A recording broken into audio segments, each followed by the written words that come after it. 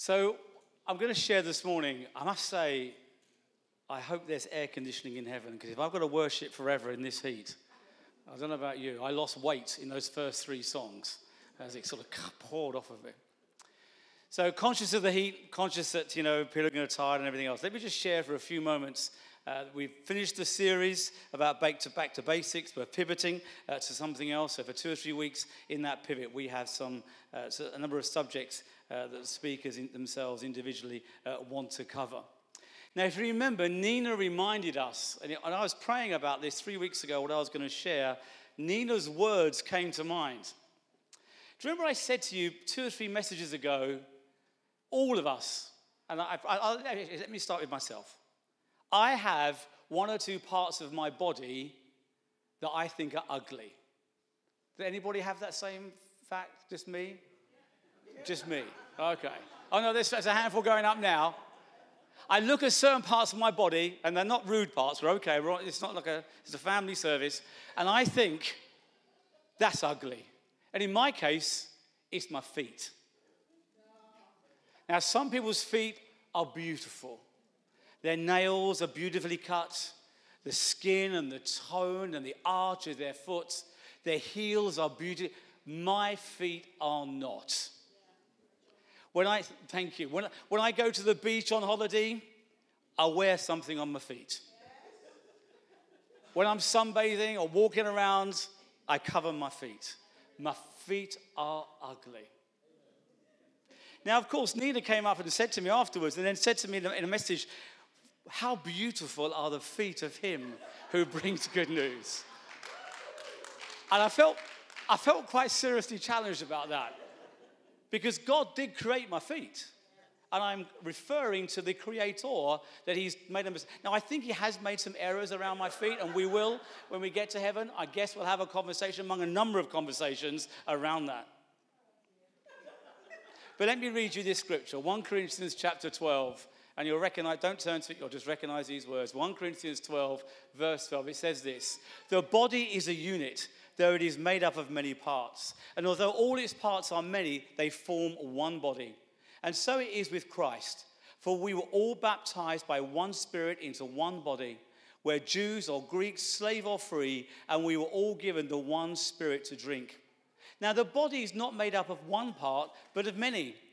If the foot should say, because I'm not a hand, I do not belong to the body, it would not be for that reason cease to be part of the body. And if the ear should say, because I'm an eye, I do not belong to the body, it would not for that reason cease to be part of the body.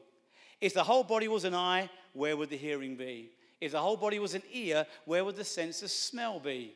But in fact, God has arranged the parts in the body, every one of them, just as he wanted them to be. If they were all one part, where would the body be? As it is, there are many parts, but one body. The eye cannot say to the hand, I don't need you. And the head, in brackets, Phil, cannot say to the feet, I don't need you. On the contrary, those parts of the body that seem to be weaker, in brackets, ugly, are indispensable. And the parts we think less honorable are what we treat with special honor.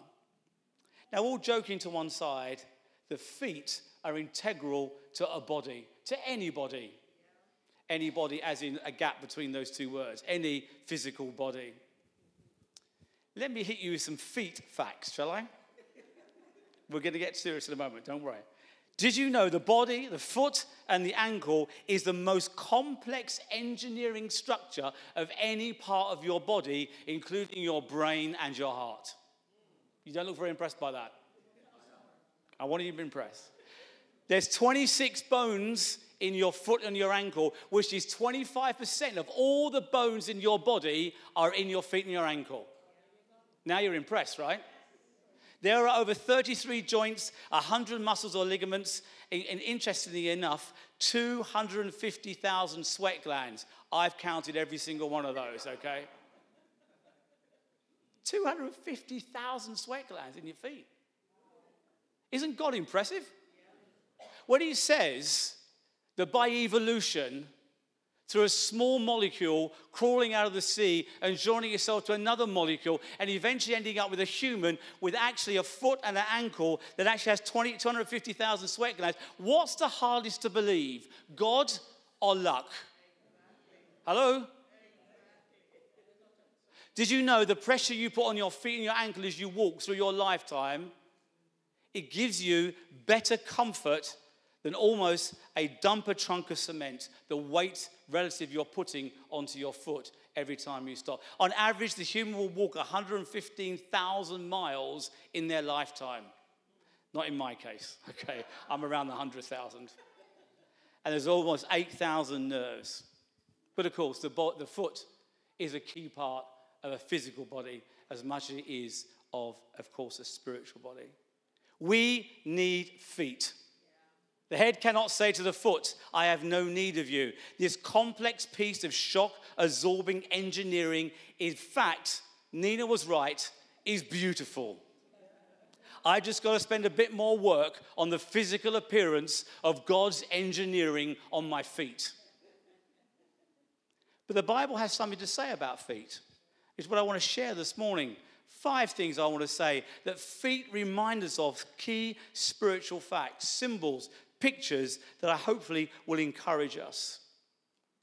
The Bible is very clear in Proverbs chapter 4. The Bible talks about the feet that need to be on the right path. And the feet need to deliberately be on the right path. Let me read you Proverbs 4 and words you'll recognize in verse 10. It says these words, listen, my son, accept what I say, and the years of your life will be many. I will guide you in the way of wisdom, lead you along the straight paths. When you walk, your steps will not be hampered. When you run, you will not stumble. Hold on to instruction. Do not let it go. Guard it well, for it is your life. Do not set foot on the path of the wicked or walk in the way of evil men. Avoid it. Do not travel on it. Turn away from it and go on your way. And then in verse 26 and 27, the same Proverbs 4, it says this, make level paths for your feet. Take only the ways that are firm. Do not swerve from the right or the left. Keep your foot from evil. Feet need to be careful where they step. And the Bible is very deliberate, both here and a couple of other verses I'm going to come to in a moment. We are responsible for where our feet step. Not physically necessarily, but spiritually. When I was very young, my mum particularly had a real hang-up, and excuse the subject for a moment, had a real hang-up on the fact as children, my sister rather and me, my sister's only a few years younger than me, we would be very careless walking and playing outside on the streets in which we lived in a place called Chapel Heath near Romford. And unfortunately, sometimes it was true, but she would ask us to check the bottom of our feet before we came into the house. Do you understand what I'm trying to say without me saying too much? Yeah. And she would make us stand against the door jamb and check our feet. That's okay until you're 17 or 18 and you're bringing your mates back to do some games and play and watch TV, and she's making all of your 17 and 18-year-old mates check their feet, much to your desperate embarrassment. But she knew I was not careful where I placed my feet. And bringing that into the house was not a good thing. Our feet and where they step, here in Proverbs it says, we need to take that responsibility. It says deliberately avoiding evil. What does it say when Jesus gave us the model prayer? Lead me not into temptation. I have a friend who is an ex-alcoholic, or most alcoholics will say they never get over it, but he is in recovery. And he says to me, the way I deal with it is I go and stand outside pubs. I smell the drink. It helps me cope. My reaction was, why are you putting yourself in the place of temptation? I don't get the psychology or the theory or the thinking behind that. Lord, you need to help me with addiction to pornography. Stop looking at the sites that lead you to it. Lord, I need to focus on your word. Then why does soap operas dominate your waking hours? Lead us not into temptation. Deliberately place your feet, it says here, away from the paths of wickedness. We have choices. Sin is not an accident. Good grief, I've just sinned. We have a responsibility to step away and not be where sin is. As it says here, the paths of wickedness. God will guard our way if we let him. In Proverbs 2 and verse 8, he says these words, for he guards the course of the just. He protects the way or the steps of his faithful ones. God will guard our way if we let him. God will make our paths straight in Proverbs 3 and verse 6. He will straighten the path in which we walk if we allow him. If we will, it says in Proverbs 3, if we will acknowledge him. God will guide our steps in the famous Psalm 23 and verse 3. He will guide our steps morally if we allow him to be our shepherd. In Psalm 119, as I was sharing with Kevin, 105, my favorite verse, thank you, Bayo. He says, God is a lamp or a light until my feet. God will light our path if we are obedient to his commands. So the first thing I see on feet in the Bible is though the path is narrow. Interesting, you brought that word easy earlier, Nina, not knowing what I was speaking about. The path is narrow. The path is difficult. The path is always upwards. But in that narrowness, in that toughness, our feet can stay on the right path if we allow God to guard, straighten, guide, and light our path. And guess whose responsibility that is? Ours. When I was sharing recently about communion, I shared the idea of the empty chair at the table, the Lord's table, Jesus sitting there waiting for you to take part in the communion. Jesus never moves. When I feel God is far away, when I feel the heavens are as brass, when my feet are straying from the path, I have made that choice. Proverbs is very clear. The second thing I want to bring out is, of course, around feet. A very famous scripture indeed, of course, is the scripture of John 13. It says this, it was just before the Passover feast, and Jesus knew the time had come for him to leave the world and go to his Father. Having loved his own who were in the world, he showed them the full extent of his love. The evening meal was being served, and the devil had already prompted Judas, son of Simon, to betray Jesus. Jesus knew that the Father had put all things under his power, that he had come from God and returning to God. So he got up from the meal, took off his outer clothing, and wrapped a towel around his waist. And after that, he poured water in a basin and began to wash his disciples' feet, drying them with the towel that was wrapped around him. This famous story, because the feet in the story, the symbol here, is a symbol of humility. You and I know, because this is a well-known set of scriptures, the washing of the feet at the arrival at someone's house was the role of the lowest servant. Jesus did not mind that. Interestingly enough, it's normally done on arrival. So the fact that Jesus got up in the middle of the meal and did it meant that no one had thought to stand up and carry out this act. They were all waiting for each other, but no one had done it. And in the middle of the meal, out of the course of normal events, Jesus stood up, wrapped a towel around him, and served, through humbleness, his disciples. It's interesting, if you read the same, there's not quite the same detail in Luke, but in Luke, in the same time period, they've just come in to have the meal, and just before, there'd been this huge argument about who was the greatest disciple. Who was the greatest disciple? Next thing we know, Jesus is washing feet, answering the first question. It doesn't need to make it obvious. Do you remember a little while ago, you two had a bit of a Barney about who was going to be the greatest disciple? Let me show you. He just got up and washed the feet. The moment was not lost. Because in his moment of humility, out of the normal order, when no one else had volunteered, he answered the who shall be the greatest argument. The person who is greatest is the humble person. He who's first shall be last.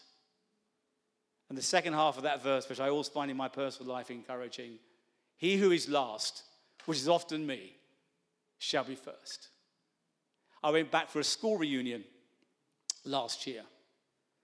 Never do this. You find stuff out you never wanted to find out. You look at other people's lives. And I went back to my school. In my school, In my class, I was, the slight weird child, for obvious reasons. I was the very thin child. I was only 6 stone, 7 stone. I had some sort of medical thing going on. When they did the football pickup in the playground, the 2 captains, you, I was always the last. My capability for sport was 0. I was a geek. I loved learning, so therefore I was slightly ostracized by the class.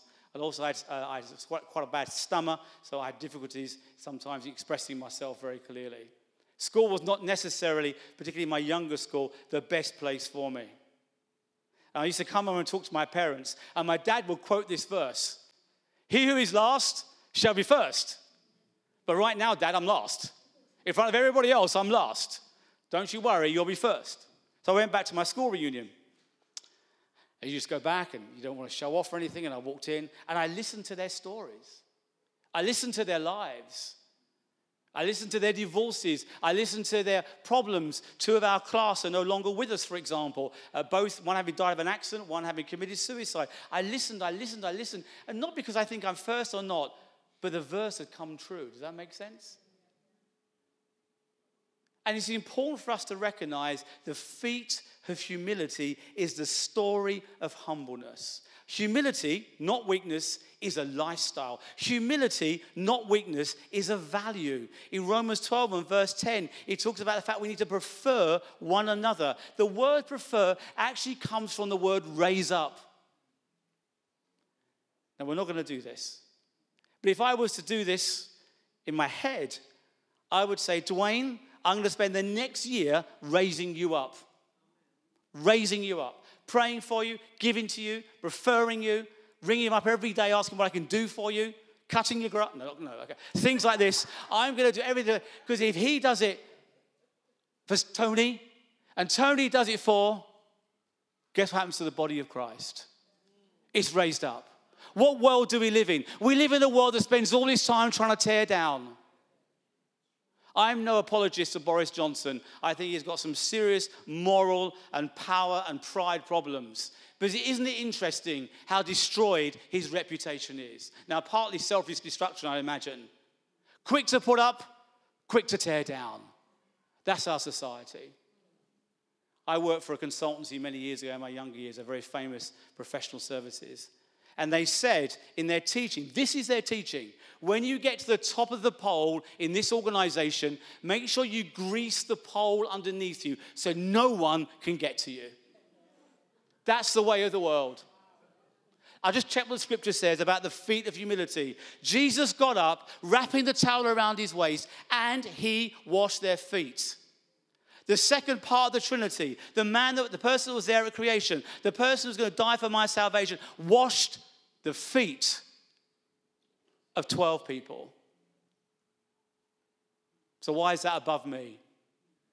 So we're going to do an exercise now where I'm going to bring forward some water. I'm only joking. Look at your faces. Look at you. Good grief. He's the sort of guy who would do it. Especially not today. I can't imagine. But metaphorically, why aren't I washing your feet every day? Why aren't you washing my feet every day? Because in humbleness, the feet washing of Jesus is a lesson. Humility is a service to each other. How do you do it? Because in Romans 12, where it talks about preferring one another, it starts that chapter with verse 2 by the renewing of your mind. The renewing of my mind enables me to think differently about the world in which I operate. We need to recognize that. We need to understand that. If you've got your Bibles with you, turn, if I can find it, into Galatians chapter 5 and verse 13. It reads these words, 5 and verse 13. You, my brothers, were called to be free, but do not use your freedom to indulge the sinful nature. Rather, serve one another in love. The entire Bible is summed up in this one phrase, this single command. Love your neighbor as yourself. And the word of warning, if you keep on biting and devouring each other, watch out, or you will destroy each other. Entitled Christians, my rights Christians, false humility, self-centered, slow to understand where the person is coming from, but quick to blame or criticize.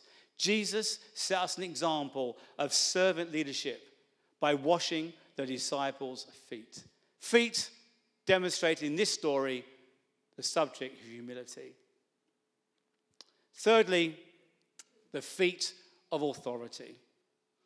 Many times we read about the feet of authority in the Bible. In Matthew 15, he says they brought the people to Jesus' feet and they were healed.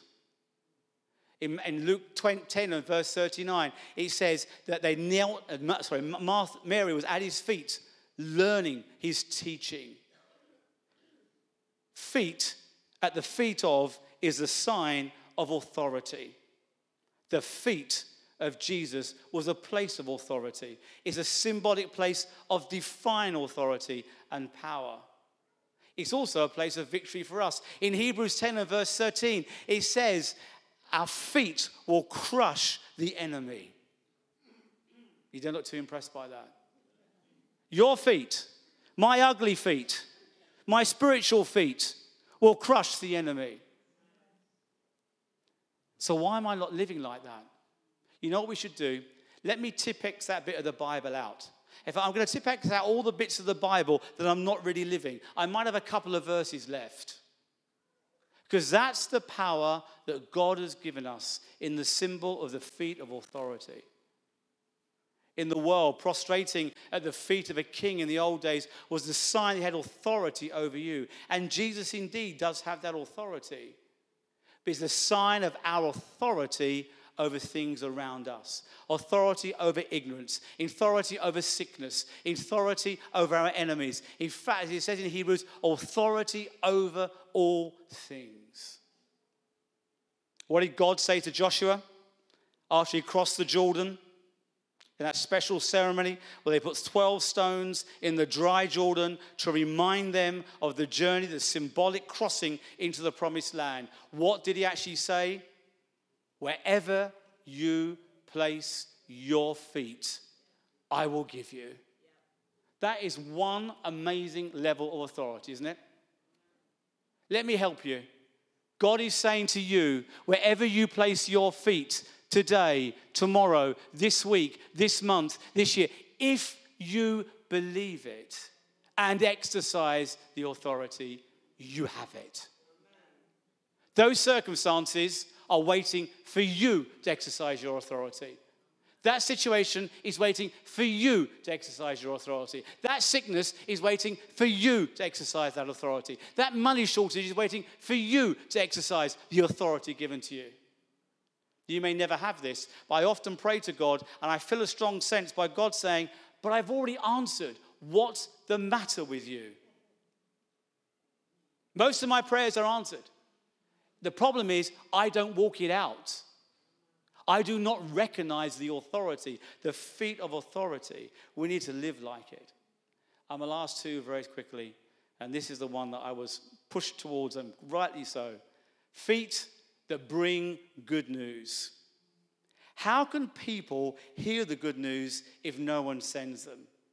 As it says in Romans 10 and verse 15, quoting Isaiah, how beautiful are the feet of those on the mountain that brings the beautiful message of hope, the good news. But here's the downside of this. The Bible says to us the fields are white, but the harvesters are few. Go out and harvest. It implies effort. It implies us having to go and harvest, us having to reap. The idea of the feet being the carriers of the message is the idea of movement, of journey, of effort, of getting stuck in, of reaping, actively, proactively even. We need to be a proactive witness of Jesus if we're going to fulfill that statement in Isaiah and Romans of having the beautiful feet of the message of the hope of the gospel. It was interesting when Jesus was resurrected, there were 4 different witness groups, if you remember. Do you remember the resurrection of Jesus? The first group were the soldiers who were guarding the tomb. Do you remember them? And they woke up having slept on the job. They woke up, can you imagine them? Put yourself in their head, Hollywood here. They're stretching themselves. They can't believe they've fallen asleep. It doesn't matter. No one checks. They've got their money. They wake up. They stretch themselves. They stand up. They shake themselves, plop their helmet on the head. They walk across to the grave just to check everything's okay. And there's no stone there. Flipping holes turned up. And you can imagine, perhaps you've never had this, but all of my problems happen in my stomach. Does that make sense? If I'm excited, it's in my stomach. If I feel nervous, it's in my stomach.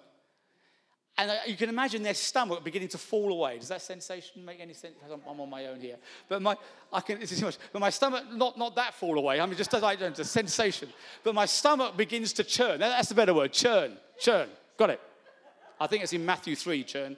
My stomach begins to churn. And the soldiers, as they approach the hole, they stick their head inside, and there's a dawning realization. He is gone. And what's the first thing they do? They're frightened. They're scared. They're therefore able to be paid off rather than. So the first set of witnesses to Jesus and the good news of Jesus' resurrection, they were frightened. Then you get the Pharisees. What do?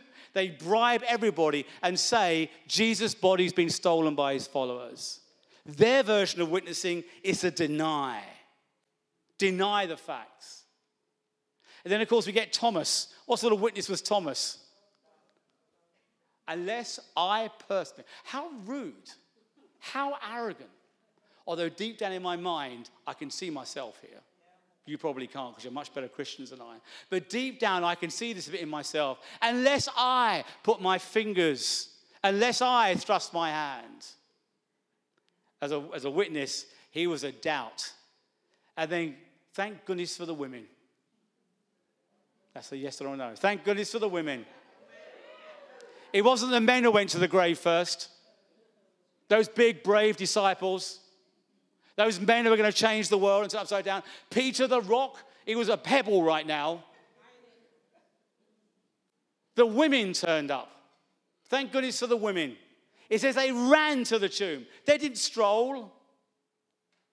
And they peered inside and came back on fire with the fact that Jesus, bizarrely and amazingly, had fulfilled his own prophecy. He had risen again. 4 witnesses to the gospel of Jesus. The gospel of Jesus about resurrection and the death of death. The first one, too frightened to do anything about it. The second one denied it. The third one doubted it. The fourth one did what God has asked us to do, got on their feet and ran to the tomb to discover the truth. And it says, not unusual for women, I guess, they told everybody about it. Don't misread what I'm saying there. Just a slight joke. Because that's what God is calling us to do. The feet that actually share the gospel. And my last one is this, in John 12 and verse 3. A very sober moment in the ministry of Jesus. In John 12 and verse 3, he says these words. Mary took a pint of pure nard, an expensive perfume, and she poured it on Jesus' feet and wiped his feet with her hair. And the house was filled with the fragrance of the perfume. And then Judas obviously criticized her. And Jesus says in verse 7, leave her alone. It was intended that she should save this perfume for the day of my burial. You'll always have the poor amongst you, but you will not always have me. And my last symbol is the feet.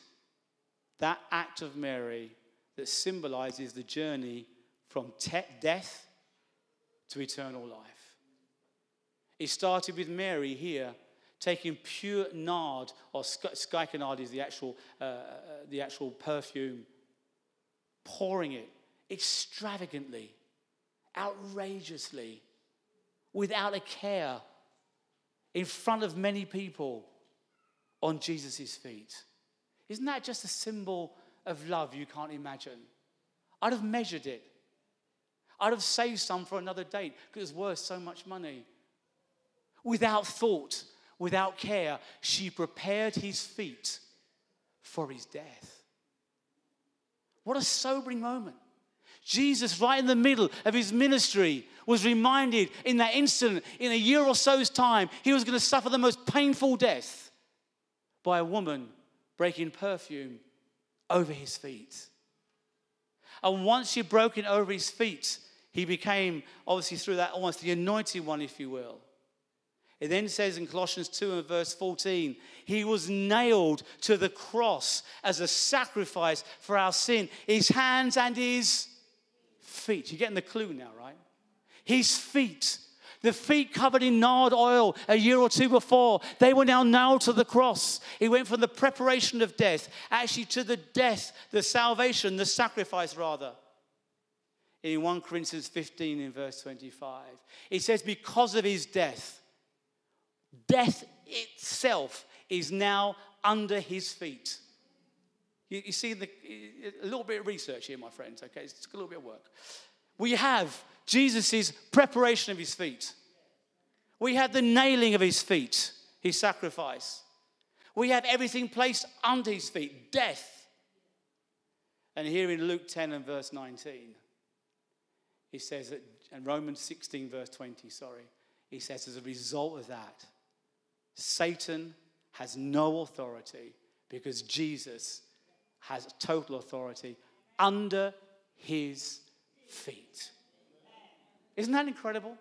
4 feet statements traverse our whole life Christian journey. Preparation, sacrifice, death, resurrection, and our authority. We need to live with that symbol, with that fact every day. He has gone before us, and feet encapsulate our faith story. So in my last few moments, I go back to 1 Corinthians in my head. We need feet. We need feet to help us understand the right path. We need feet that help us understand humility. We need feet that help us understand authority. We need feet that help us carry good news. We need feet, and the symbol of those feet of Jesus that gives us eternal life and salvation. And without wishing to turn anybody off before their lunch, feet can be compromised, you know that. I was going to show pictures here, but I looked at the pictures last night, and I'm just going to verbally describe it, it turns out. You can get athlete's foot. Have you heard of that? Fungus to the foot. An infection. The feet need to be dried and kept clean. If you have athlete's foot where your life is infected by the things of the world it shouldn't be, you need God to wash and clean and dry your feet so they may be effective. You can get hammer toes. That's where a joint is bent, exceptionally painful. It needs surgery. It needs an intervention. Some things in our lives will cripple us forever, perhaps even crippling us now. Let God carry out the surgery. You can get blisters that compromise the foot, which is about from friction. You need better fitting shoes. Some of us wear shoes, not me personally, obviously, that clearly do not fit us, but they're fashionable. Some of us have tried to be someone we're not. Are you comfortable in your identity? In who you are, not in who you think you should be. And of course, another feet compromise is gout, swollen joints. And for that, you need to change your diet. You need to lose some weight. What are we filling our lives with that's the wrong diet that is increasing our spiritual weight rather than increasing our spiritual fitness? We need healthy feet, fulfilling our role in our community. And although slightly frivolously, I've used the feet as a reason to bring out other truths. Do not forget the words here. The feet in the Bible are highly symbolic. The head cannot say to the feet, I do not need you. We need both the feet and the symbol of those feet if we're going to be effective in our faith. Amen.